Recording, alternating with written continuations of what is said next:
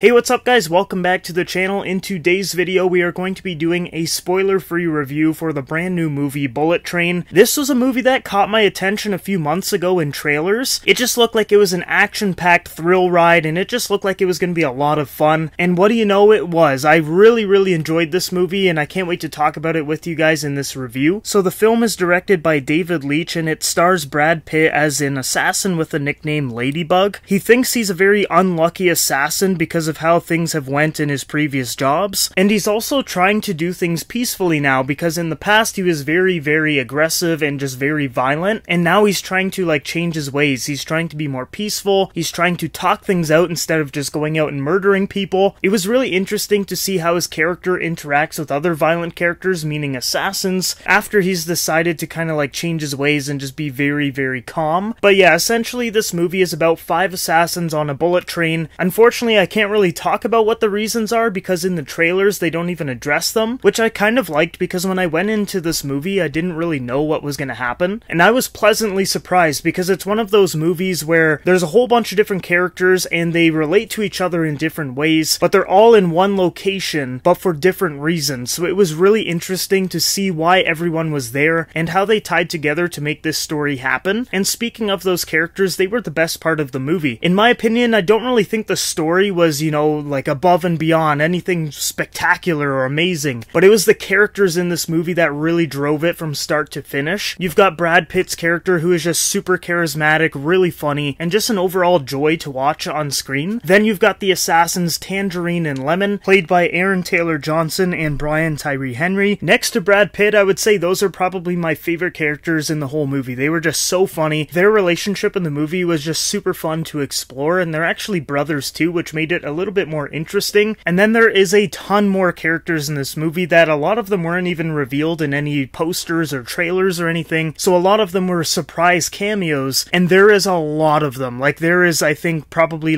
8 to 10 different characters that I just had no idea were even in the movie. Now, besides the characters, what I really liked about this film was the action and the comedy. I think that's what made it such an enjoyable watch for me, because the whole time I was either laughing or just watching a really cool action scene, and overall it was just a very good time. It was very exciting. It really captivated me into this movie. And another interesting part about the movie is that I would say 95% of it is on the bullet train. I was expecting them to go to different locations, get off the train, and have 15-20 minutes somewhere, then get back on the train, but no, this whole movie essentially takes place on this train, which I thought was really cool. And another positive that I have for Bullet Train is the pace of the movie. It is just a fast-paced thriller, and it's very enjoyable. There was never a moment where I was like, you know what, I'm getting kind of bored or check the time or something. No, I was locked in. I was watching this thing for real. So besides the great characters, the great comedy, the great action, and the mystery too, because honestly, before you go into this movie, I would say 99% of the people that paid to get a ticket don't even know what they're about to watch, which I really liked, because I find a lot of trailers nowadays you can kind of piece together the entire movie, but this one I definitely couldn't, and I really liked watching this movie and seeing the story just unravel. Now, yes, I really enjoyed watching this thing, but there was obviously some negatives, as pretty much every movie will have. My first negative is, I would say, the third act. It just kind of slowed down a bit, but it was still entertaining, don't get me wrong. Personally, the movie just kind of came to that third act, and I honestly thought it was done, but then they're like, nope, there's a whole other thing that we're going to explore right now for the last 30 minutes of the film, which I thought was fine, but the pacing of that transition to that third act I felt was kind of wonky, but I did still enjoy it. It's not like it went to that third act and then the movie just went off the rails, no pun intended. And the other negative that I have with this movie is, I would say the story could have been a little bit better. I think it was totally fine, it served its purpose and everything, but I just wish it was a little bit more elaborate, a little bit more intricate, a little bit more interesting. I would say it was pretty straightforward besides a few surprises, but nonetheless I did enjoy it. I just wish it wasn't as shallow, and I wish it was a little bit more deeper, I guess is what I'm trying to say. Maybe explore some of the backstories on some of the other characters. Brad Pitt's character, for example, we don't really get to know that much about him, but maybe in a sequel we will. I don't really know, because I definitely think they want to get a Bullet Train 2 going. And then my last negative I would say that I have with this movie is that there's a lot of